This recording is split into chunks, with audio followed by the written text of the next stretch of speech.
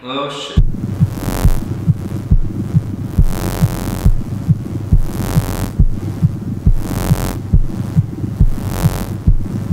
Hi, I'm Heinbach. Good to have you back. Before I start this video, I've got a new EP out. It's called Impulsgenerator and comes out on miscellaneous records in vinyl and digital. It features music that I made with a wall of test equipment right behind me. For me, it's a departure to the ambient releases I did in the past few years, because this is much more heavy, bass-driven, intense music. And I really enjoy that. It's a facet of my work that I've basically not been able to live out in my releases. So I hope you enjoy this EP as much as I enjoy making it. This video also deals with test equipment, but in a different form.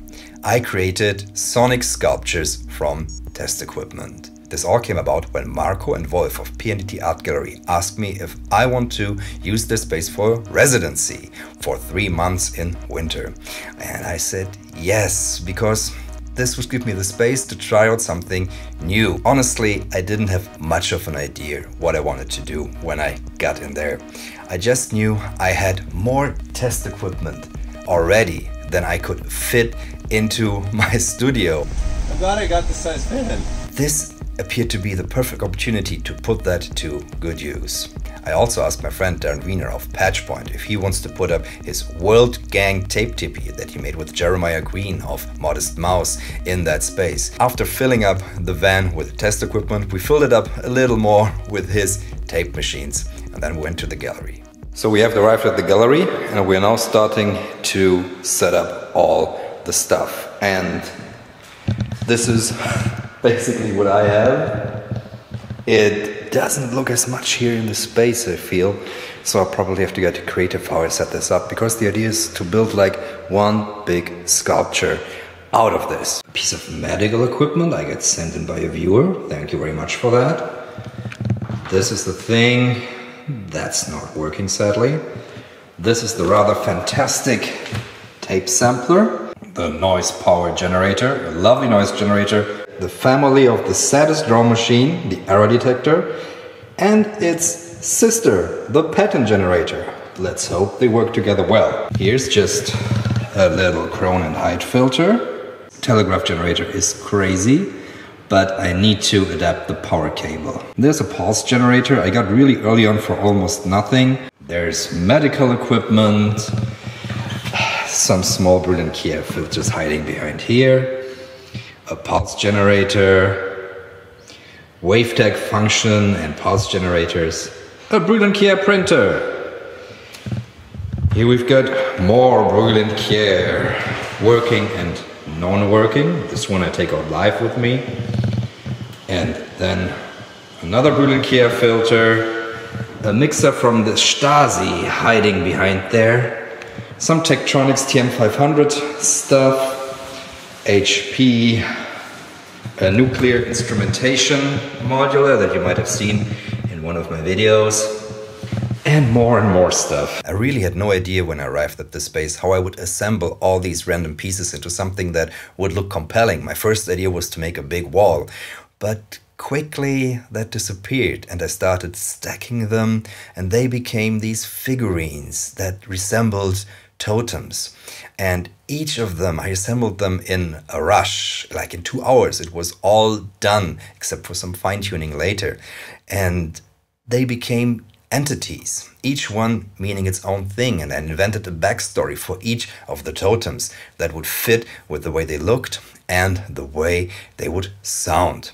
I came up with the overall name Landfill Totems, because all of this stuff is repurposed. It would have been thrown away. There is no scientific use for this anymore, or no telecommunications use for it anymore. So yeah, it would have gone the way of all electronic trash sooner or later. I've powered up a few of the units and I set up the mixer and one lonely speaker over here.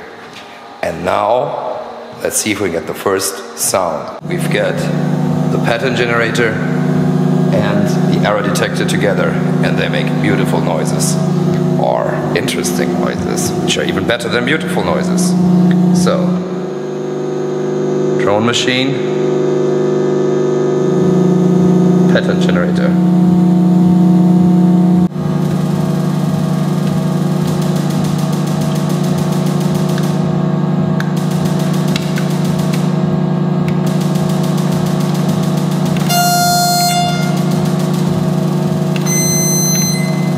This is so cool. The Tektronix pulse generator, and it's running into the Honeywell nuclear instrumentation module, and it adds rhythms to the bass note that you're hearing.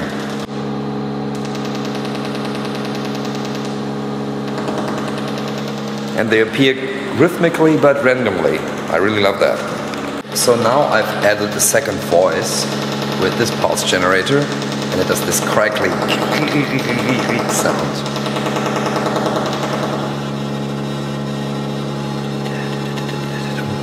And that's due to it being modulated in the megahertz range, which does sound really interesting, like some sort of alien communication. So this is the result after day 2. Are you happy with the success so far? I'm very happy with the success so far.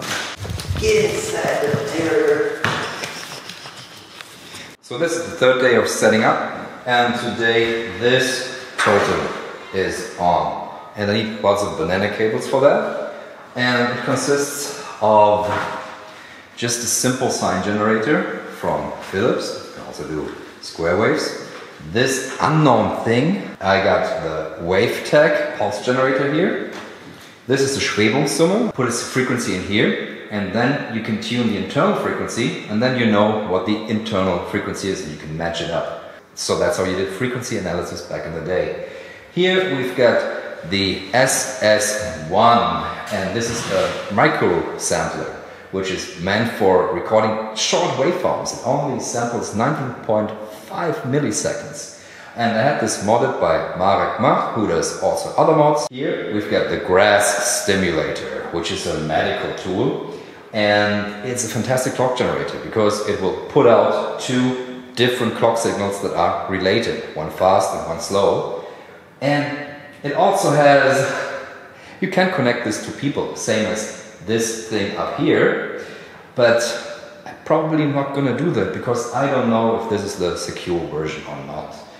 And here we've got classic Brilliant Cares, a bandpass filter, and this is just the beat frequency oscillator, a sine generator that I often love to play live because it sounds massive. I've started to set up some effects.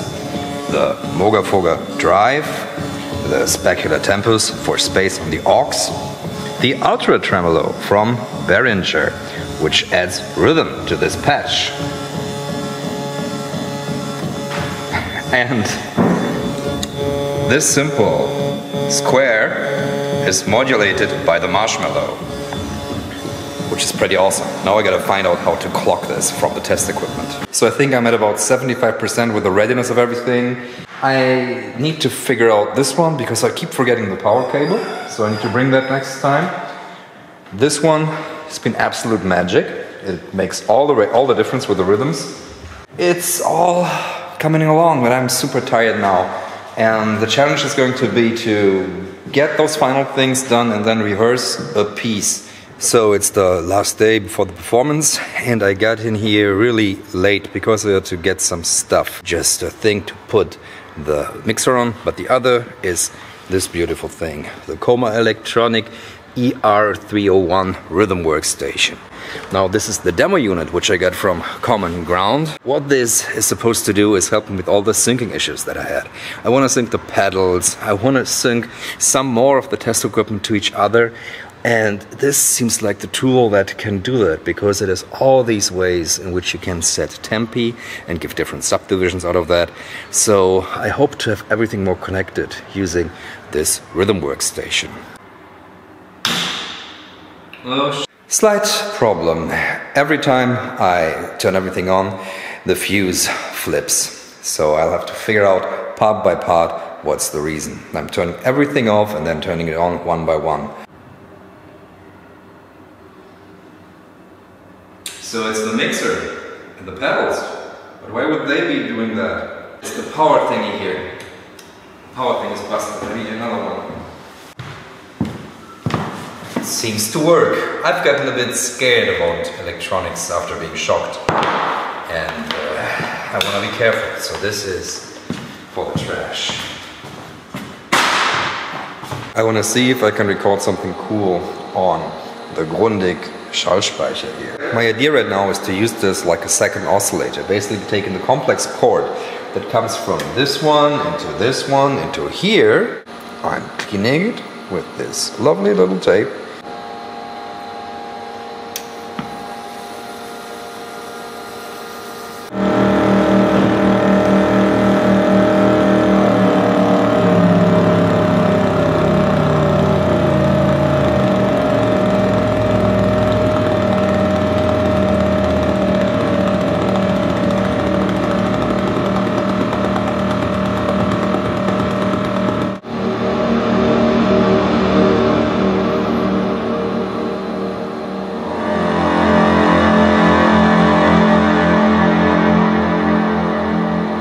I got two different pitch notes and they sound awesome through this pedal, Specular Tempest. I realized more and more that I'm gonna play with the effects and the mixer a lot more than I had thought previously.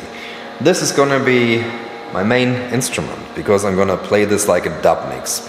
And dub is my secret love. I finally brought the cable to turn on this beautiful thing. It's something medical in French. It's number 2. Screen is switching. Then it beeps. I should be able to play it. Yeah, look at me, getting shocked again. With tiny, tiny volts. Yes. It looks like an awesome pattern generator. But I tried everything and it doesn't work. With Flash, this will actually, make these rhythms, but not when I plug it into the mixer. So I figured out a way to sync the machines, and it is indeed the Coma electronic that provides the solution, because I'm actually using the tempo on here, which is more interesting because then I can define the speed of the arpeggios, and I like tap tempo sometimes because it can be more lively.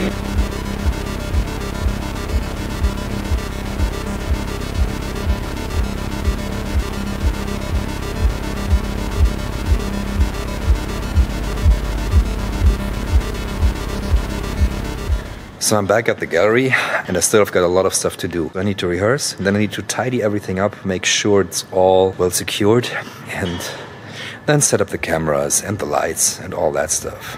Well, busy day.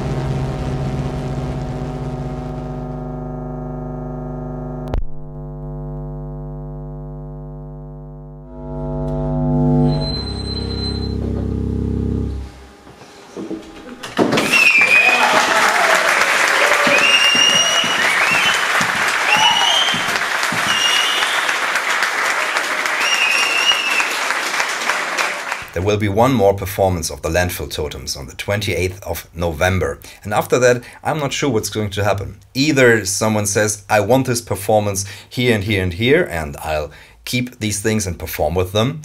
Or somebody buys them as full pieces or the whole set. Or I'll have to part them out on the finissage, which will happen on the 7th of December. And there we're doing a project where I need your input, because I want to do Destruction Loops 3.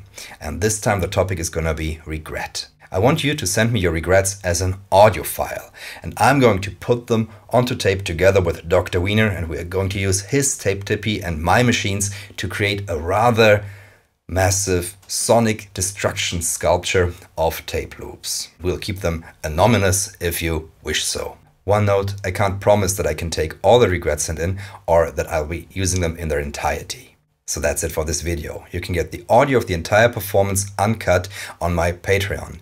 And the people that support me on Patreon are really the reason why I'm able to take the time to do something like that.